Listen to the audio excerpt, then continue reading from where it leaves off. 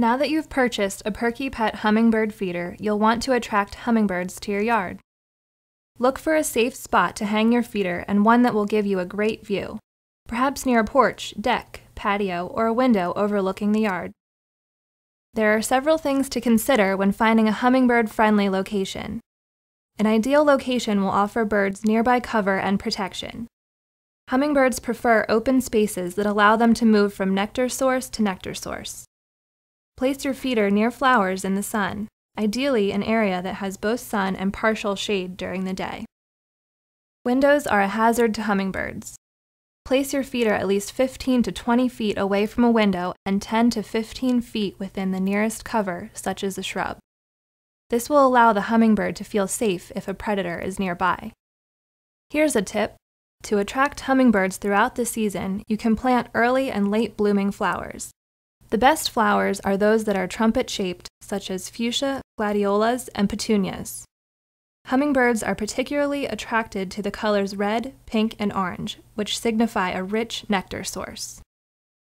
It's best to hang your feeder among your flower garden on a tree, shrub, or pole. Keep the feeder clean and the nectar fresh.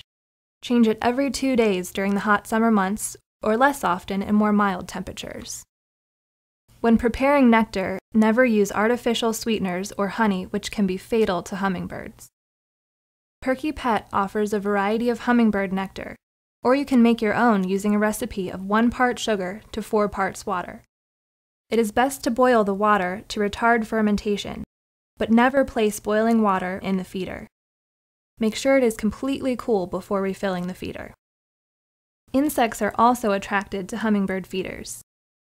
Insects such as ants, bees, and wasps will compete with the hummingbird for nectar. For ants, it's best to block their path to the feeder. Perky Pet has a patented ant guard with permethrin that hangs above the feeder and repels the ants.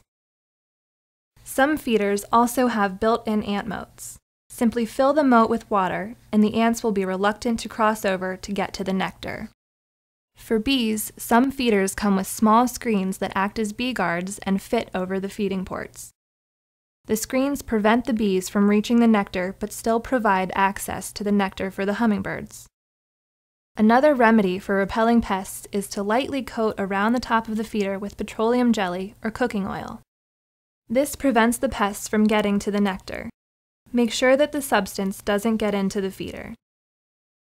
To complete your hummingbird feeding needs, Perky Pet provides a wide variety of hummingbird nectars.